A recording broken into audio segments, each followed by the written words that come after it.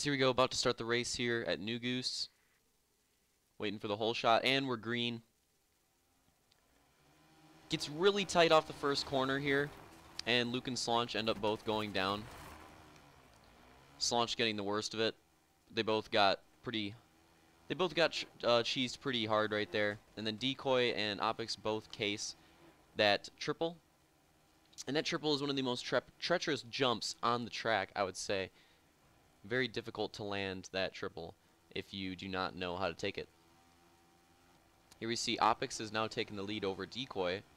And Decoy is getting super loose. I thought he was actually going to wreck right there, but he ends up keeping it going.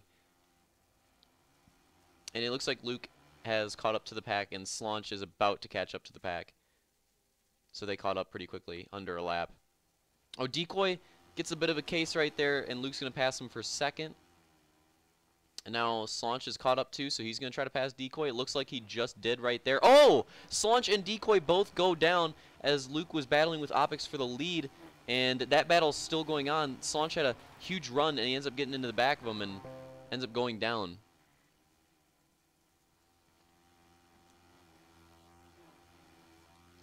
And Luke also did not take the lead. He had to take the outside, which is a little bit more of a difficult line. And Opix ended up holding on to it, and there was a little delay, and we had to restart the race. So I go to this clip here where we have already restarted the race, and we've got it back going. So Decoy lagged out, so we had to do a little restart. And here Opix has lost the lead at this point, and Decoy has rejoined, but he's a couple laps down. Right now the battle for the lead and pretty much the battle for the race is between Luke and Slaunch in first and second.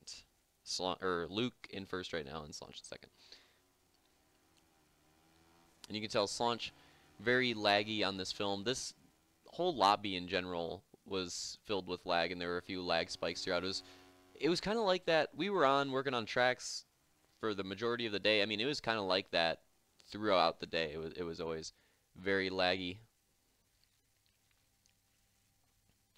Very interesting. And we get some fast forward action here.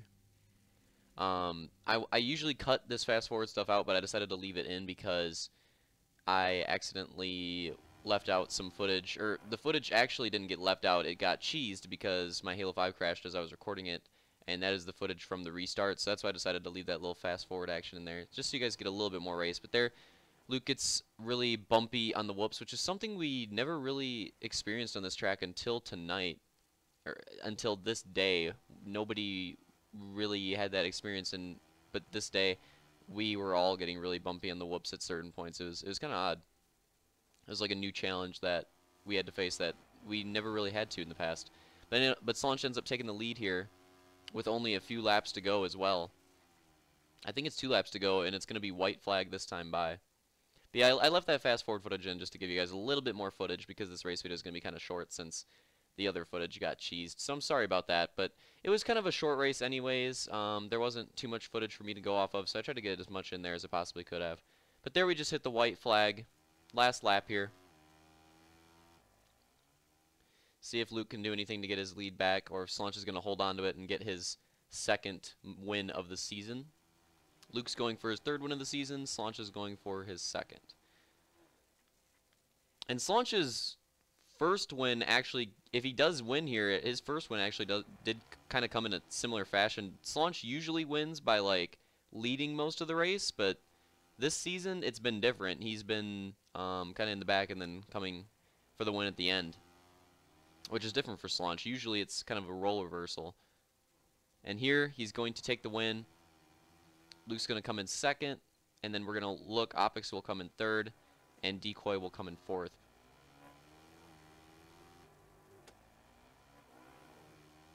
Yep, there's Opix.